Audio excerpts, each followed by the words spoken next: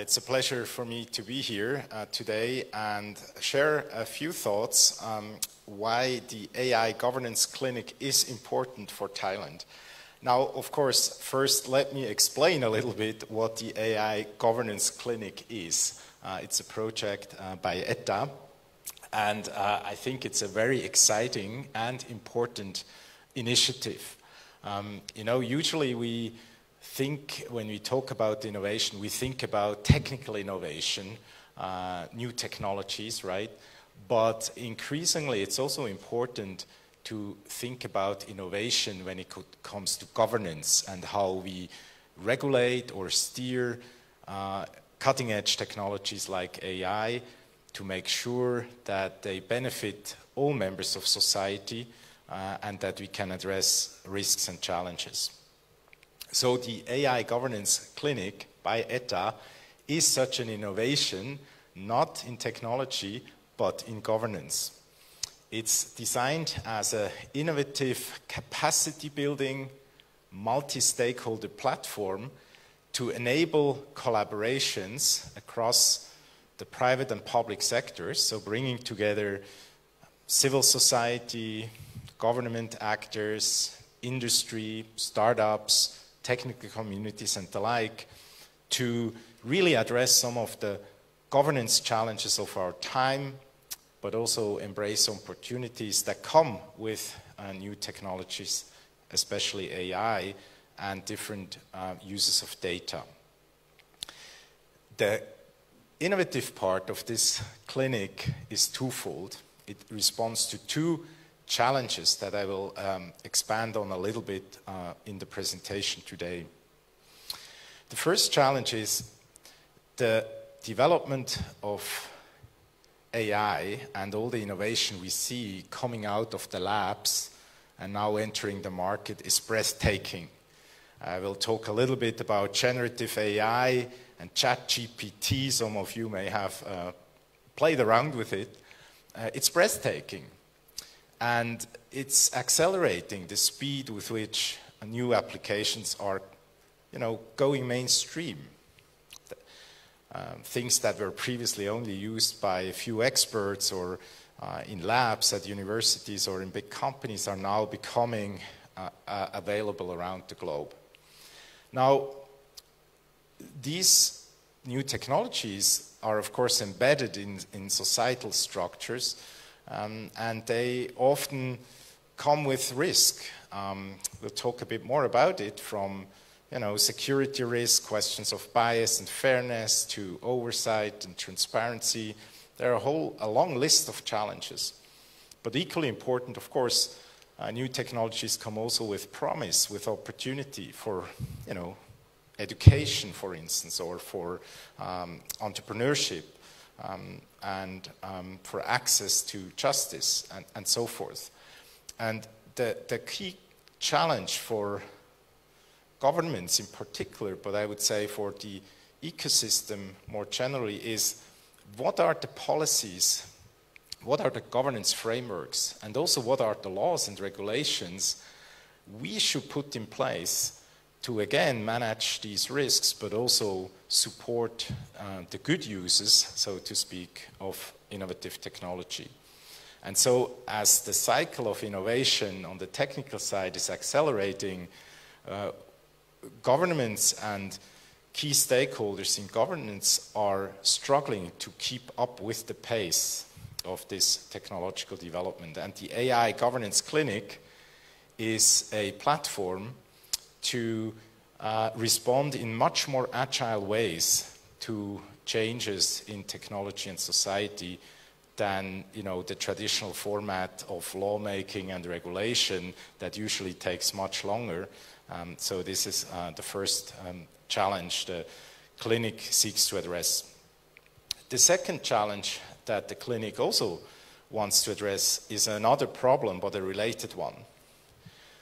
If you look also at the global developments, we have seen over the past few years many new frameworks being enacted in response to cutting-edge technologies. So, for instance, we have seen dozens, actually hundreds, of AI ethics guidelines and principles being rolled out by companies, by governments, by international organizations, by standard-setting organizations, and the like. There are also many laws in the making globally to regulate either specific application areas of AI, be it, you know, self-driving cars or AI in finance, whatever the application area may be, or even horizontal legislation like in Europe, the AI Act, which is currently in the making. Now, this, again, is just a sign of the responses of society and key actors vis-à-vis tech development. But it also brings another problem with it, and that is for companies in particular, but also for other stakeholders, including governments, that adopt AI in their businesses, in their operations to improve services, for instance. It's very hard to figure out how not only to keep up with these best practices and ethics guidelines and laws and so forth, but also how to translate these fairly abstract principles into practice. So to give an example, if a government agency decides to buy an AI tool, let's say to detect fraud in social welfare systems, or in taxation, well, what are the best practices in terms of procurement when making a choice from what different types of AI offerings to select from? So, in other words, the second challenge the AI Governance Clinic seeks to address is to bridge the gap between these numerous high-level principles that exist, but then, you know, the question how to actually translate them into practice for different stakeholders that are struggling to do so. So these are the two challenges. In other words, the Governance Clinic seeks to translate principles into practice and, of course, also help with the development of frameworks, and I will say a little bit more about it. Now, importantly, the clinic is envisioned as a network, as a collaborative effort. I mentioned it. It brings together multiple stakeholders. It works across public and private spheres. And it's also a capacity where, like in a hospital clinic, so that's a little bit of an analogy, it is oriented towards actual cases. So the idea is that a network of experts, fellows, staff members are working with clients, you know, not patients, but that's where the analogy falls apart, but with entities, companies, organizations who are wondering, you know, what are best practices and what's a responsible way to introduce AI to their operations and offer some guidance, offer some help in this collaborative and iterative format. The initial thematic focus will be on three areas, on data and AI in health. And I know there was a session this morning already talking about the use of AI in health, a very important and promising area. Second focus is on finance, and thirdly on government services. So that's the initial focus in terms of thematic areas of the clinic. Now, just a very quick look at the organizational structure of this clinic, which is actually in the making right now. So you see in the middle some sort of the core team consisting of an operational team, ETDA, so staff members, who are supported by a group of fellows. So we start small with a small number of expert fellows from academia, but also from other backgrounds, and then an international policy advisory panel, and I will introduce that in just a minute. Now, this is some sort of the core node of the clinic, the core team, but then very importantly, the clinic is networking and collaborating with international partners. I will share a few names on the next slide, but also importantly, of course, with Thai local partners, again, from different sectors, from academia, but also from industry, civil society, and so forth. I already mentioned the targeted sectors, which you see again on the slide here. Now, I mentioned the goal is twofold. One is the clinic is intended almost as a laboratory, a lab, to come up with new policy and governance approaches vis-a-vis these fast cycles of tech innovation. And second, it is capacity to help translate from abstract principles to concrete solutions, if you will. And therefore, you also see a list of the outputs at the bottom of this slide. So it includes consultation services, which is essentially, clients working with experts in a shared, trusted space, the clinic space, on concrete application questions, working towards best practices, working through hard problems at times. Then the second part or second type of output is reports and recommendations and frameworks, what's here called technical publications, so policy briefs, white papers, but also recommendations. So there's work on the way in that category. And then overall, of course, also educational efforts, what is called capacity building here. I think we all agree that it's really important increasingly that leaders of companies in all sectors, not only in tech sector, as well as people in general, the public in general, gets a understanding what AI-based technologies are about, have some baseline understandings of data and data governance issues. Sometimes it's called 21st century skills, sometimes it's called digital literacy. So there's a whole lot of education that needs to happen, and the clinic is committed to contribute to that mission through workshops, courses, seminars, online teaching programs, and the like. So that's some sort of the rough structure and some of the outputs. And you see on this slide, as I mentioned already, some of the initial partners. Now, very importantly, this is an open invitation to everyone to actually join the network that I described of the clinic. Here are a few initial partners. MOU has been signed with NECTEC, but also with the Department of Health Services Support and the Department of Medical Sciences Services. And you see also a few of the initial academic partners, agency partners like DGA, my own university, TUM, and many more, including very strong local partners, Thai universities and beyond. So I mentioned that part of the clinic is an international policy advisory panel, which actually will meet for the first time this coming Monday. It's a fantastic group of people from different backgrounds, from different geographies, bringing together very different international expertise, but also local expertise to the clinic. So we have local experts, including Dr. Navanan and Dr. Ram, who bring health care and health informatics know-how, as well as cybersecurity knowledge to the clinic. We have colleagues from Europe, for instance, experts on entrepreneurship and the business side of AI, like Professor Fieseler. We have people who are very knowledgeable in governance services.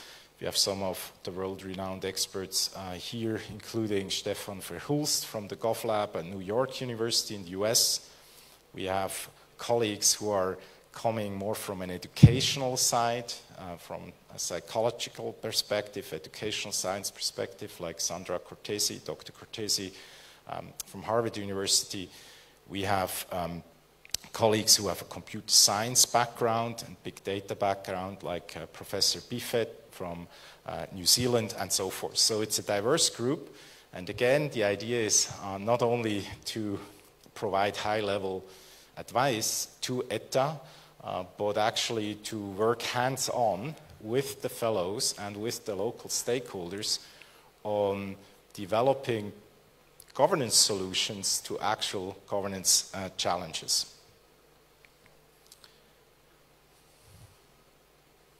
So the question was, why is such a clinic, such a capacity, probably a timely idea, and why does it matter? Why is it important? Now, I think the rise of generative AI, and particularly as an example, the case of ChatGPT is a really good illustration. Who in the room has already used ChatGPT? I see a few hands up. So ChatGPT is a chatbot from OpenAI, which is a US company backed by funding from Microsoft, and I know the Thailand Microsoft CEO was here on stage as well. That was released actually in end of November and of last year, and has become the fastest growing platform in some ways of a consumer application. Within just 5 days, ChatGPT, as you see on this slide, attracted 1 million users. And this is breathtaking if you compare it with some other applications in the tech space previously, where it's taken sometimes years or at least several months, like in the case of Instagram, to get to 1 million users. And here you have now an AI tool, an amazingly powerful tool, within 5 days accumulating 1 million users. 2 months later, it's already 100 million users across the globe using a platform released by a US company, and now literally creating what we may think of as maybe the iPhone moment of mobile telephony, right? The iPhone was a game changer, how we think about accessing the internet and interacting with the digital world, and how, you know, we interact with each other. It was kind of a real tipping point. And arguably ChatGPT may be such a similar tipping point now, not in the digital communication space, but actually in the AI space, and how we create knowledge and interact with the wealth of information on the internet. Now, what I want to point out here is I use ChatGPT, as I said, as an illustration for the kinds of challenges I would argue we will see more and more coming up over the next couple of years. And the challenge here that I just described to governance and policy makers and decision makers, but also society at large, is really the speed and scale of technological development.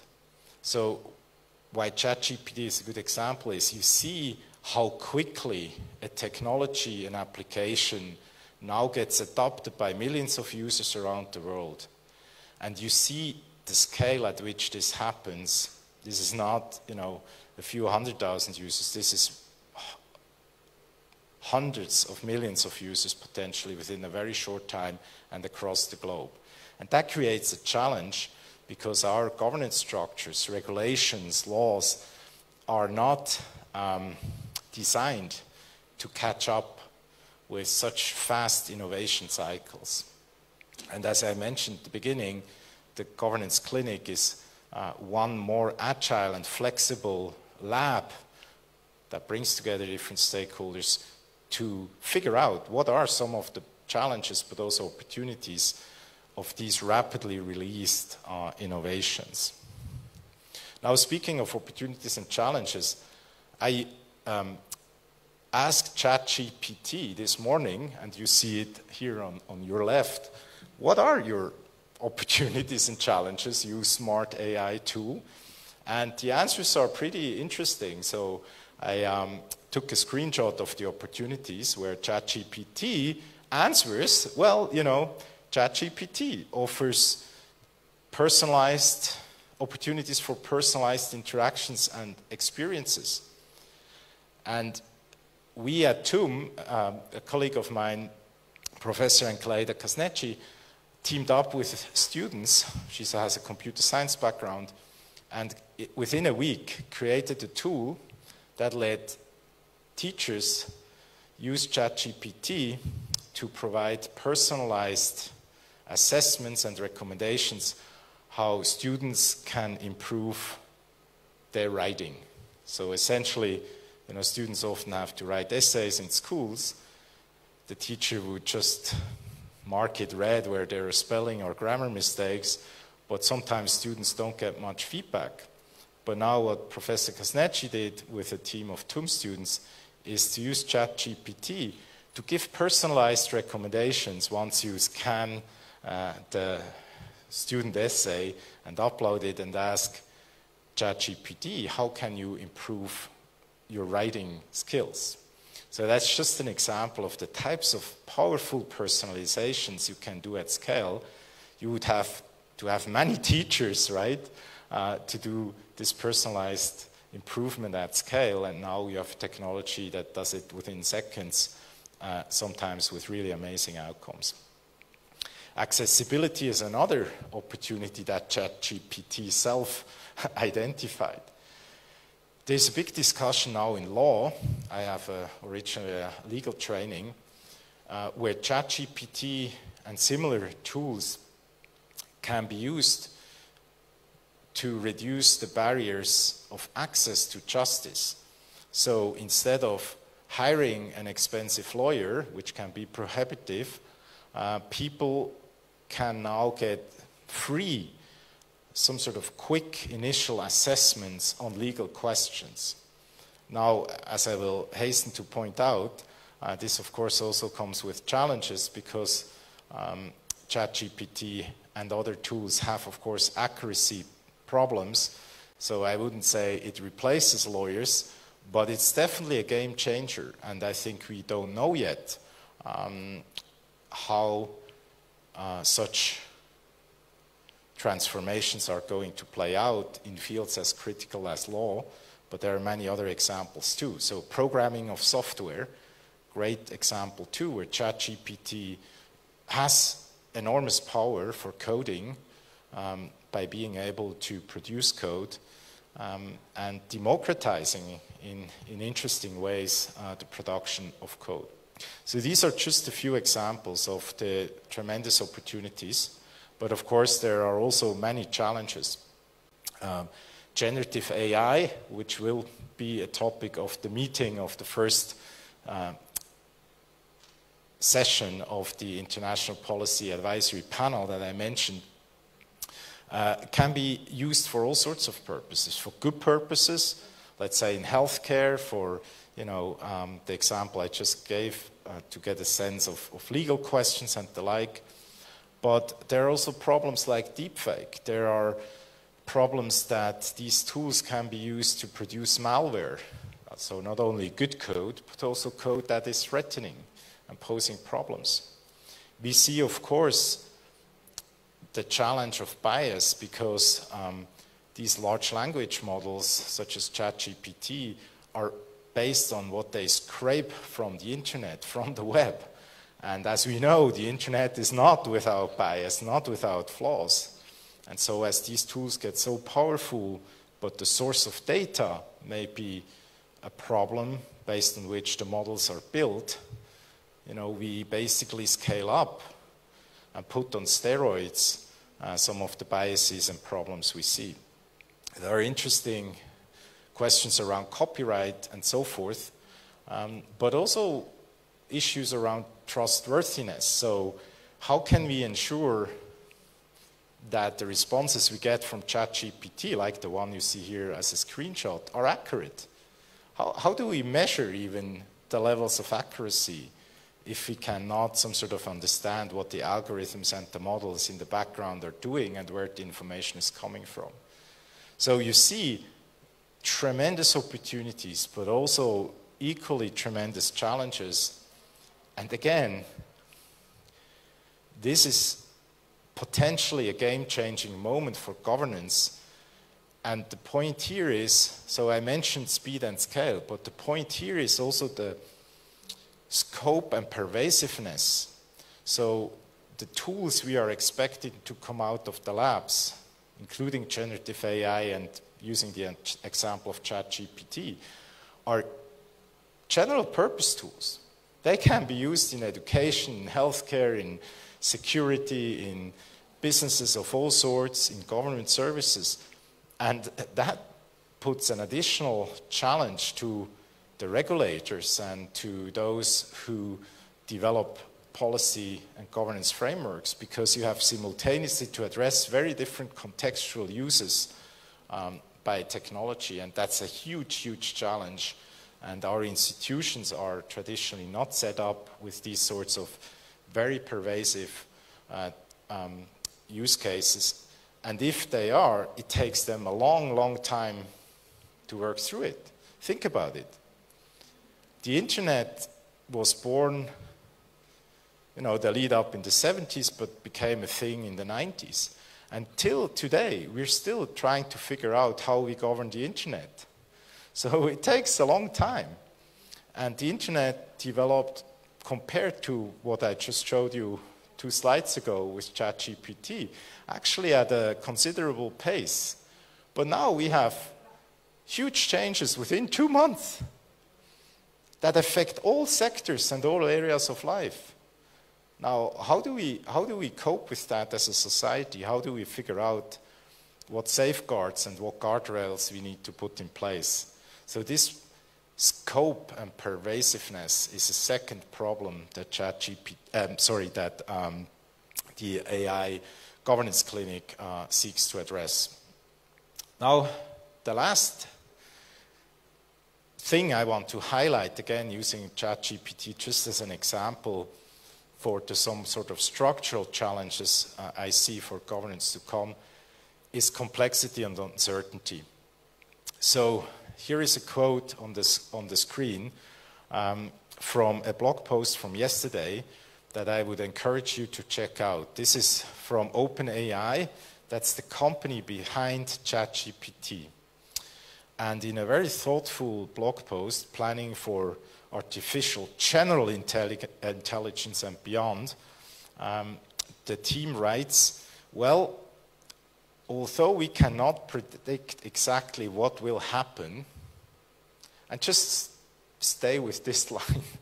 So this is the leading company giving us tools as powerful as ChatGPT, and the opening sentence is, although we have no clue how this is going to play out, right? So that's kind of the uncertainty part I wanted to highlight here. So the technology developers don't know what's going to happen, and none of us is knowing what's going to happen, and yet the technologies are rolled out of the labs.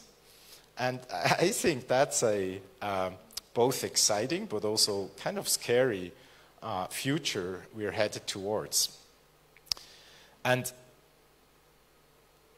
a second quote just from the same blog post that also made me pause is, I underlined it there, in confronting these risks, we acknowledge that what seems right in theory often plays out more strangely than expected in practice. So again, you know, that suggests even if we do our best in the phase of development and design and testing of technologies, once they're out in the wild, we may be surprised. And again, so how do we adjust to this new reality here on the side of governments and other actors that care about and have an obligation also to regulate technology?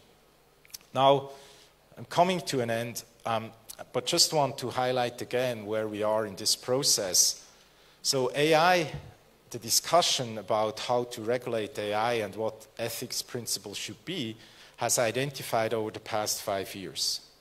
But we're still, again, in the process of working through some of these hard questions. Europe is still negotiating the first comprehensive AI law, and other countries, including many countries in the majority world, in the global south, countries like Thailand, have enacted national AI plans, have enacted ethics frameworks, but are now also looking towards the need for regulation vis-a-vis tools like generative AI.